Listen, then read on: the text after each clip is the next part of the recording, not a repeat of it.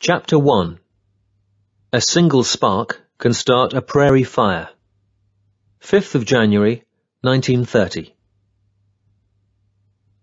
This was a letter written by Comrade Mao Zedong in criticism of certain pessimistic views then existing in the party. Some comrades in our party still do not know how to appraise the current situation correctly, and how to settle the attendant question of what action to take. Though they believe that a revolutionary high tide is inevitable, they do not believe it to be imminent. Therefore, they disapprove of the plan to take Jiangxi and only approve of roving guerrilla actions in the three areas on the borders of Fujian, Guangdong, and Jiangxi.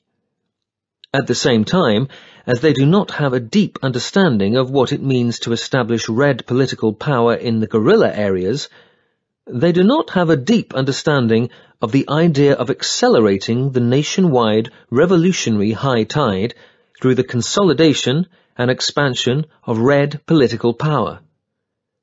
They seem to think that, since the revolutionary high tide is still remote, it will be labor lost to attempt to establish political power by hard work. Instead, they want to extend our political influence through the easier method of roving guerrilla actions, and once the masses throughout the country have been won over, or more or less won over, they want to launch a nationwide armed insurrection, which, with the participation of the Red Army, would become a great nationwide revolution.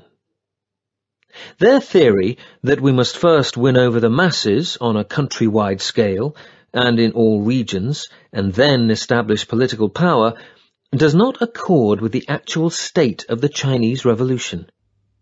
This theory derives mainly from the failure to understand clearly that China is a semi-colonial country, for which many imperialist powers are contending. If one clearly understands this, one will understand first why the unusual phenomenon of prolonged and tangled warfare within the ruling classes is only to be found in China, why this warfare is steadily growing fiercer and spreading, and why there has never been a unified regime. Second, one will understand the gravity of the peasant problem, and hence why rural uprisings have developed on the present countrywide scale. Third, one will understand the correctness of the slogan of workers' and peasants' democratic political power. Fourth, one will understand another unusual phenomenon, which is also absent outside China, and which follows from the first, that in China alone there is prolonged and tangled warfare within the ruling classes, namely, the existence and development of the Red Army and the guerrilla forces, and together with them, the existence and development of small red areas encircled by the white regime.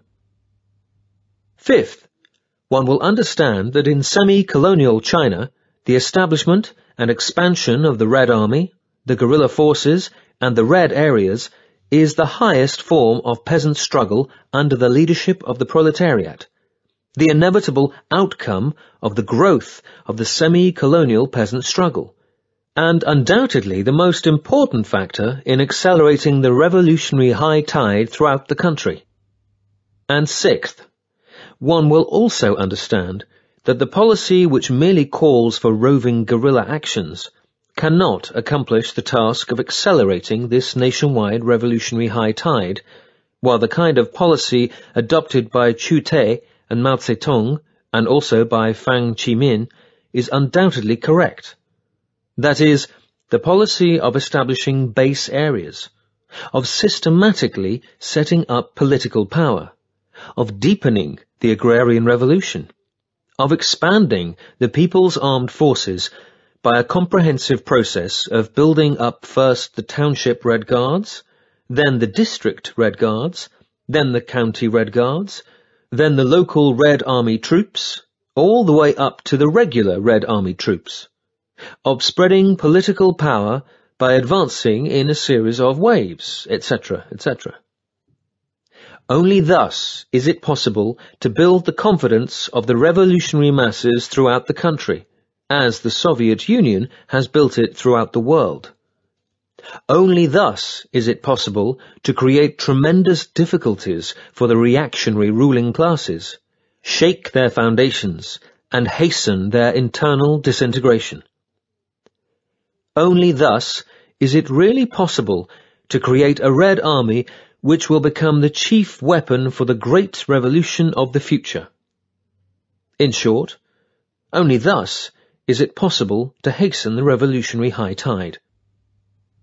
Comrades who suffer from revolutionary impetuosity overestimate the subjective forces of the revolution and underestimate the forces of the counter-revolution.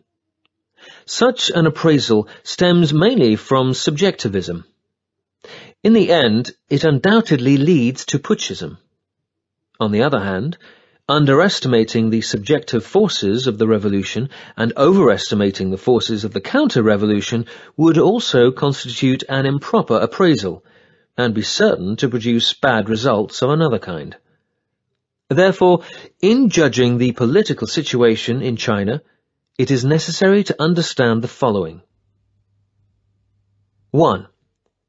Although the subjective forces of the revolution in China are now weak, so also are all organizations, organs of political power, armed forces, political parties, etc., of the reactionary ruling classes, resting, as they do, on the backward and fragile social and economic structure of China.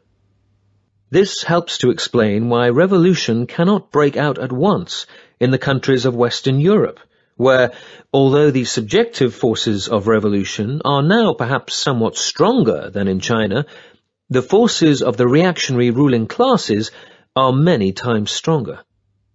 In China, the revolution will undoubtedly move towards a high tide more rapidly, for although the subjective forces of the revolution at present are weak, the forces of the counter-revolution are relatively weak too.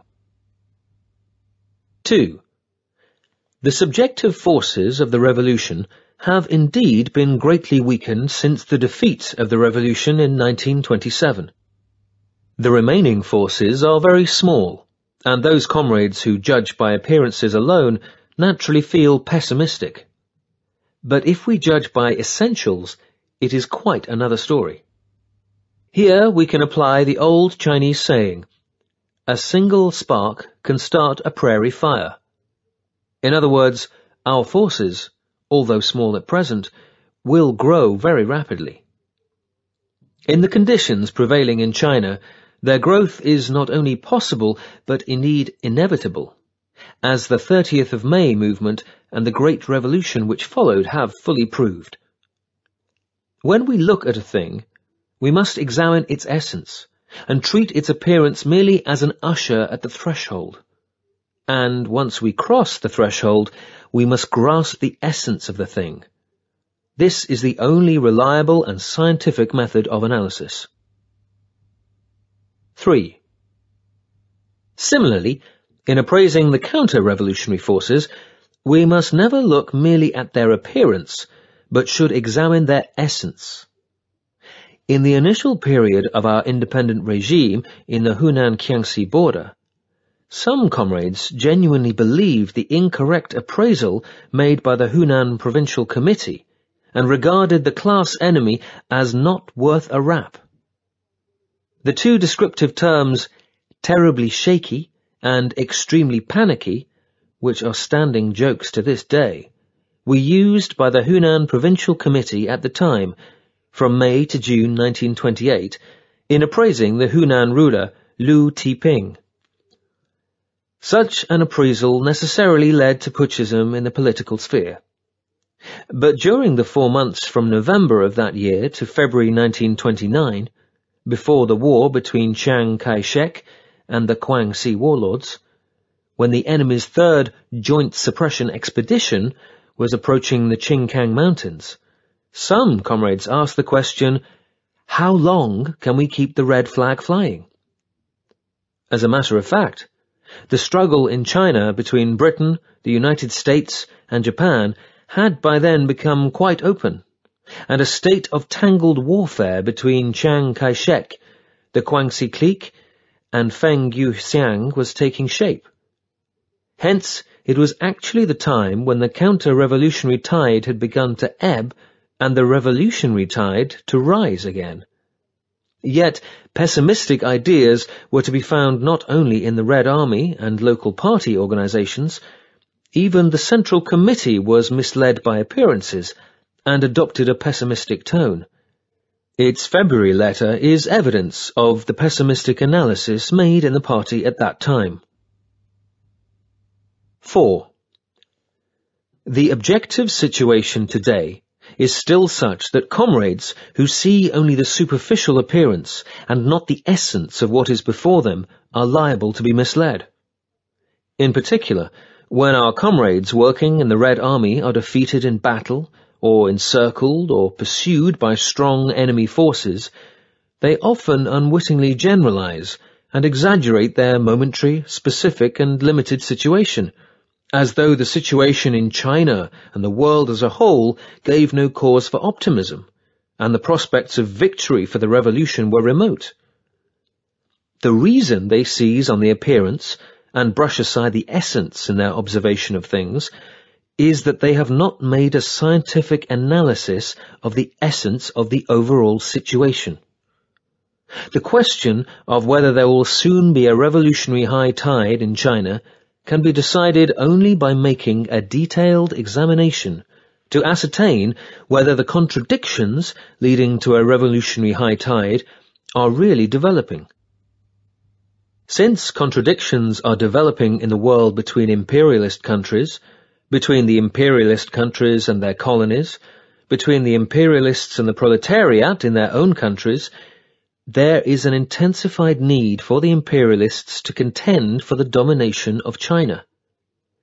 While the imperialist contention over China becomes more intense, both the contradiction between imperialism and the whole Chinese nation and the contradictions among the imperialists themselves develop simultaneously on Chinese soil, thereby creating the tangled warfare which is expanding and intensifying daily, and giving rise to the continuous development of the contradictions among the different cliques of China's reactionary rulers. In the wake of the contradictions among the reactionary ruling cliques, the tangled warfare among the warlords, comes heavier taxation, which steadily sharpens the contradiction between the broad masses of taxpayers and the reactionary rulers. In the wake of the contradiction between imperialism and China's national industry comes the failure of the Chinese industrialists to obtain concessions from the imperialists, which sharpens the contradiction between the Chinese bourgeoisie and the Chinese working class, with the Chinese capitalists trying to find a way out by frantically exploiting the workers and with the workers resisting. In the wake of imperialist commercial aggression, Chinese merchant capitalist extortions, heavier government taxation, etc., comes the deepening of the contradiction between the landlord class and the peasantry. That is, exploitation through rent and usury is aggravated, and the hatred of the peasants for the landlords grows. Because of the pressure of foreign goods, the exhaustion of the purchasing power of the worker and peasant masses, and the increase in government taxation, more and more dealers in Chinese-made goods and independent producers are being driven into bankruptcy. Because the reactionary government, though short of provisions and funds, endlessly expands its armies and thus constantly extends the warfare, the masses of soldiers are in a constant state of privation. Because of the growth in government taxation, the rise in rent and interest demanded by the landlords, and the daily spread of the disasters of war, there are famine and banditry everywhere, and the peasant masses and the urban poor are close to starvation. Because the schools have no money, many students fear that their education may be interrupted. Because production is backward, many graduates have no hope of employment. Once we understand all these contradictions, we shall see in what a desperate situation, in what a chaotic state China finds herself. we shall also see that the high tide of revolution against the imperialists, the warlords and the landlords, is inevitable, and will come very soon. All China is littered with dry faggots, which will soon be aflame. The saying, "A single spark can start a prairie fire," is an apt description of how the current situation will develop.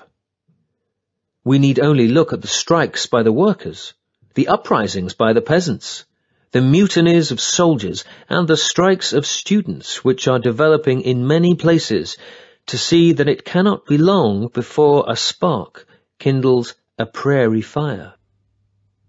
The gist of the above was already contained in the letter from the Front Committee to the Central Committee on the 5th of April 1929, which reads in part, "The Central Committee's letter, dated 9th of February 1929, makes too pessimistic an appraisal of the objective situation and our subjective forces. The Kuomintang's 3 suppression campaigns against the Qingkang Mountains was the high watermark reached by the counter-revolutionary tide. But there it stopped, and since then the counter-revolutionary tide has gradually receded, while the revolutionary tide has gradually risen.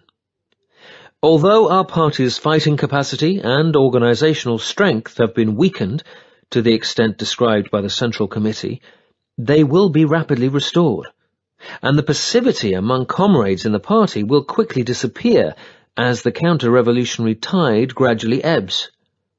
The masses will certainly come over to us.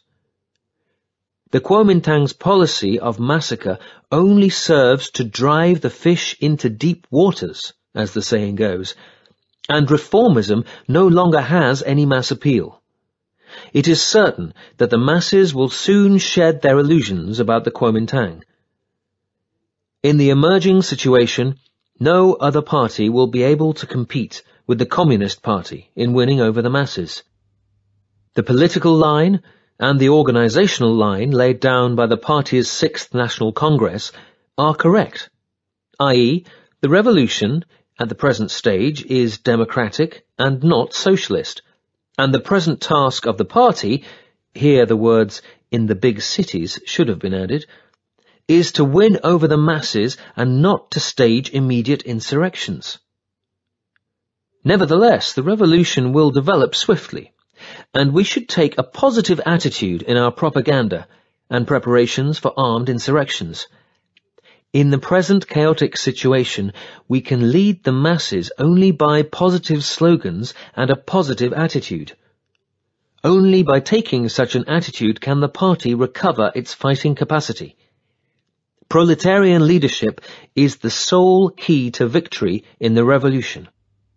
Building a proletarian foundation for the party and setting up party branches in industrial enterprises in key districts are important organizational tasks for the party at present.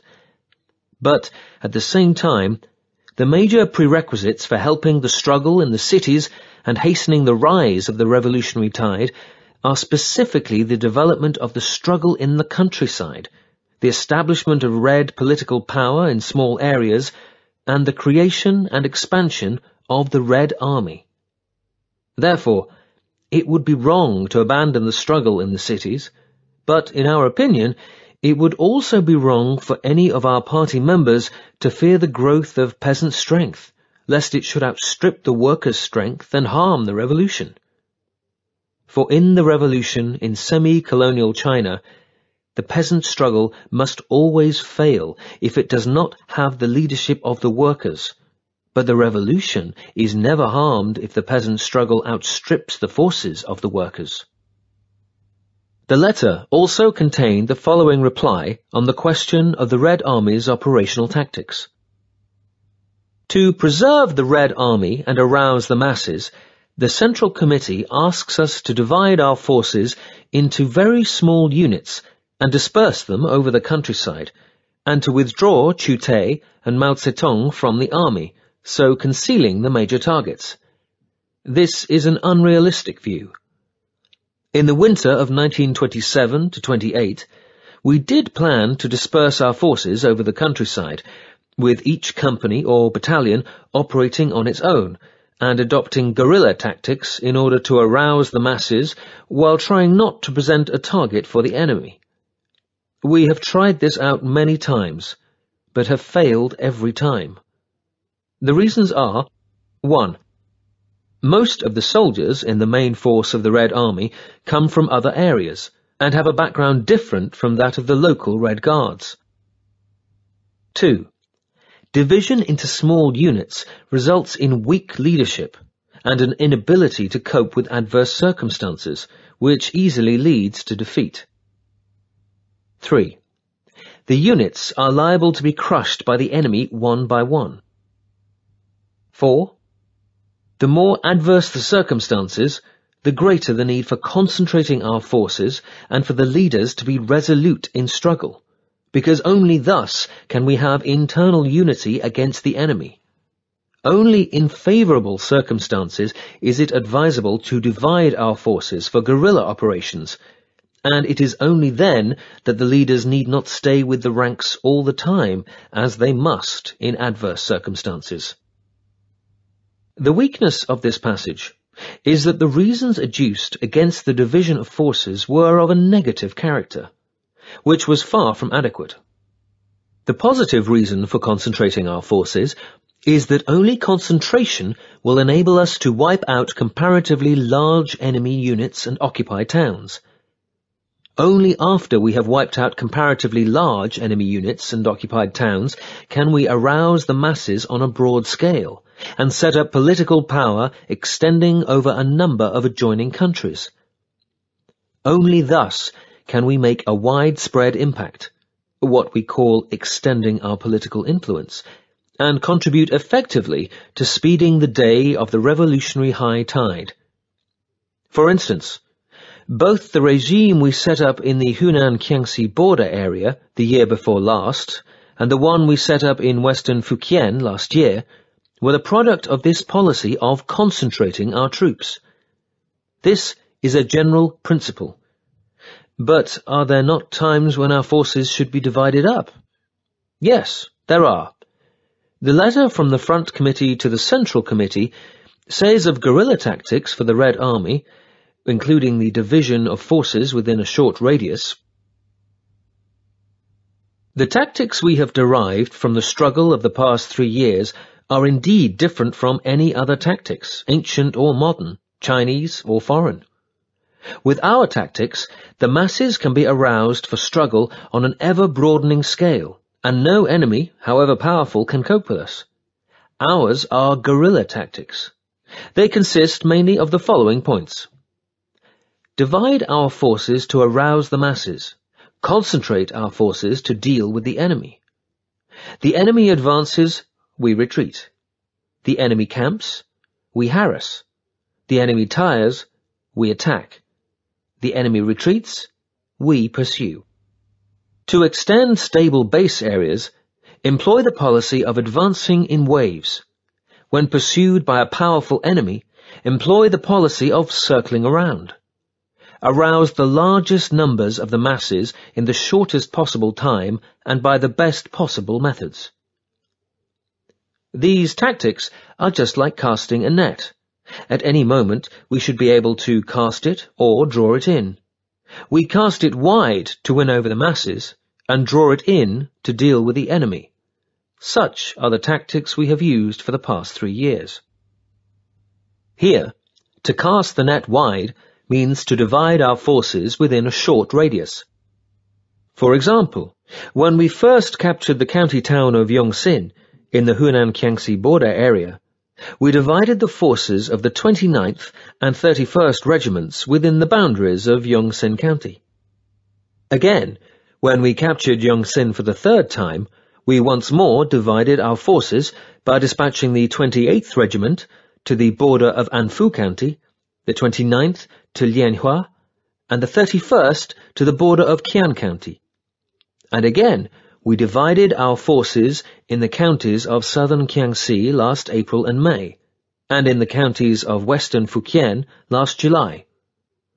As to dividing our forces over a wide radius, it is possible only on the 2 conditions that circumstances are comparatively favourable and the leading bodies fairly strong.